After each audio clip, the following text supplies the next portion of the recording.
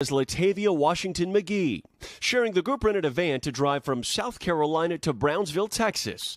The plan, crossover for a cosmetic surgery. Zelandria Brown told the Associated Press that her younger brother, Zendell Brown, is also one of the victims. A lot of people don't understand those border towns. I learned about the border towns when I was in Edinburgh for about 2 years, watching the news down there, and I learned there's something serious down there. Black people coming down there, man, they'll snatch you up and make you bring some drugs back, all kind of stuff. Bless these people. My heart was low because of how they were treating them.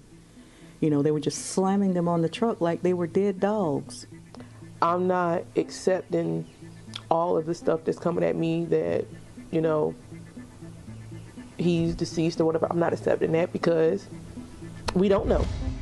Las familias de 4 estadounidenses secuestrados en Matamoros aseguran que las personas que aparecen en este video, que se viralizó el viernes en México, son sus familiares. I felt a little uneasy because I told him I had a dream.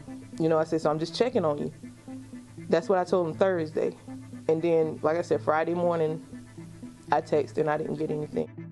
La madre de una de las víctimas le dijo a la cadena ABC que viajaron a México porque su hija, Latavia McGee, iba a someterse a un procedimiento médico estético.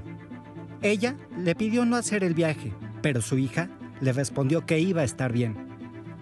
Las autoridades federales de Estados Unidos informaron que el viernes los 4 estadounidenses cruzaron desde Brownsville, Texas a Matamoros, en una minivan blanca con placas de Carolina del Norte. Pero ya en Matamoros, un comando los atacó, los obligó a subir a una camioneta y se los llevó. El FBI ofreció $50,000 como recompensa por información para rescatar a esas personas y detener a los responsables, pero no identificó a ninguno de los estadounidenses secuestrados.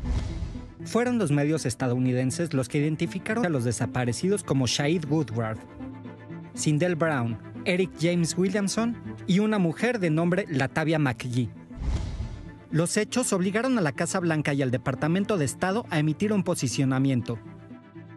We are closely following the assault and kidnapping of 4 U.S. citizens in Matamoros, Mexico. These sorts of attacks are unacceptable. The Departments of State and Homeland Security are also coordinating with Mexican authorities, and we will continue to coordinate with Mexico and push them to bring those responsible to justice. It's about the existing travel guidance when it comes to this particular part of Mexico. The travel advisory for Tamaulipas State remains at level 4. Do not travel.